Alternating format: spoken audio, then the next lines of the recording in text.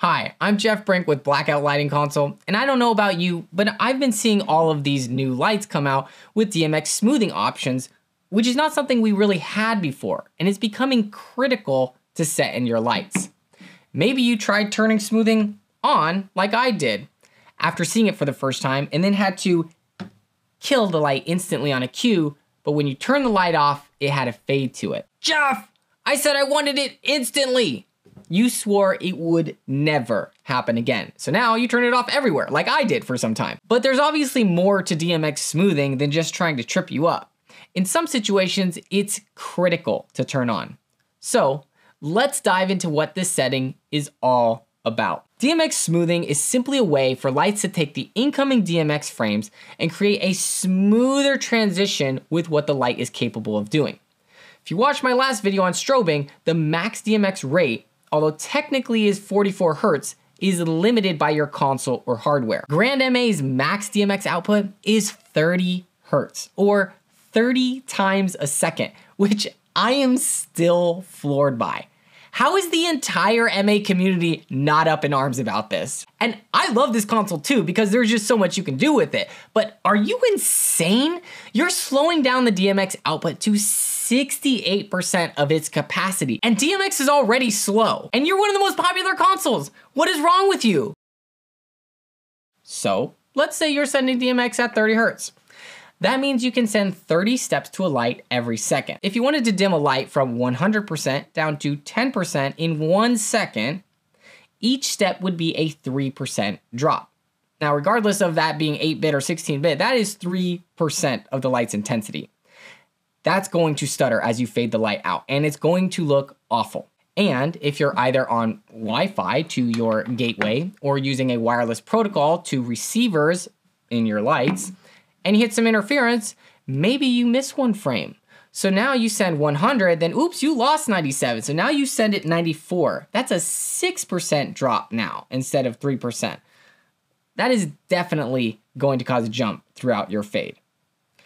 This is where DMX smoothing comes in. Depending on the smoothing setting, this vortex will either take 2 frames or 5 frames at a time and figure out the slope between them.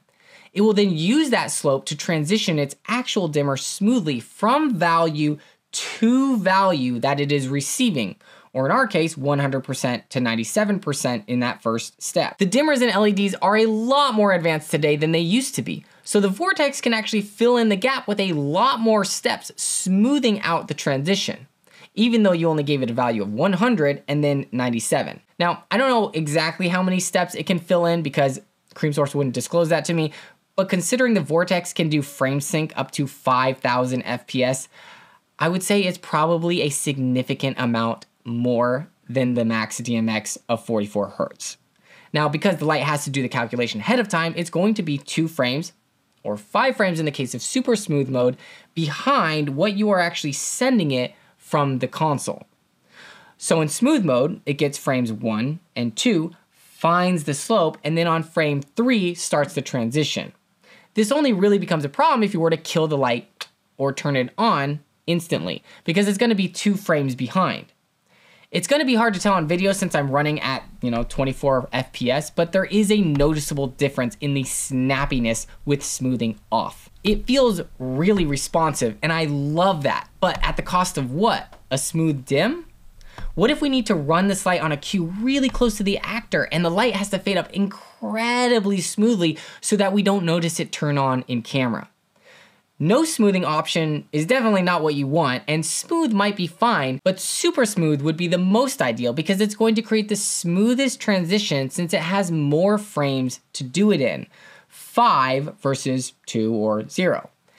And the coolest thing about the Vortex is that they allow you to change the DMX smoothing from their control channel instantly. I had this light in no smoothing, I trigger super smooth, and now when I run a fade from 0 to 100% in 1 second, it looks like butter. Now, if you're keeping up here, you're starting to realize how much this is to manage and what lights have what capabilities that you now have to configure per shot. That's a bit daunting of a task.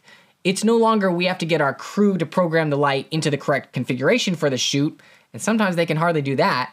It's now do we need to change any of the settings before we bring this light out to play for this scene?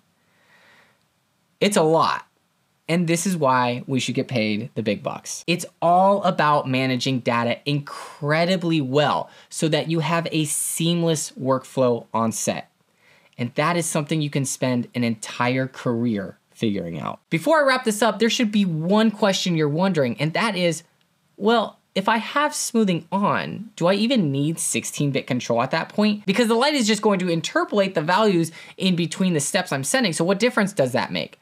And you'd be right, to a degree. Back to my MA example, at 30 Hertz, you would be able to send a different value every frame of DMX for 8.5 seconds. Because on an 8-bit channel, from 0 to 255 is 256 steps. So 256 divided by 30 is 8.5 seconds. So basically, if you aren't doing a transition longer than 8.5 seconds, which means it would surpass your 256 steps, and now you'd be repeating values, then you don't really need 16-bit.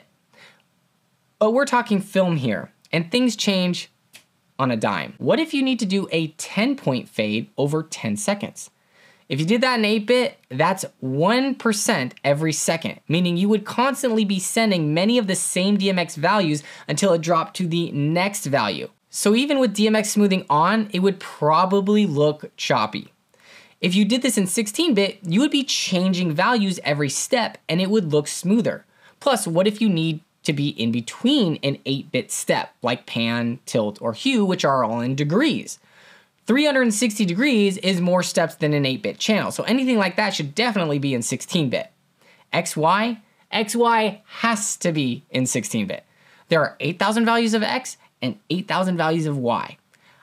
I don't even understand how manufacturers implement 8-bit XY channels, which is why I've taken a hard stance against adding them in Blackout, unless it's part of some ultimate mode and there's just no way around it. If you're using an XY 8-bit profile, stop. Please, just stop. You're killing me. I'm sorry, but like, you're just completely missing the point of XY.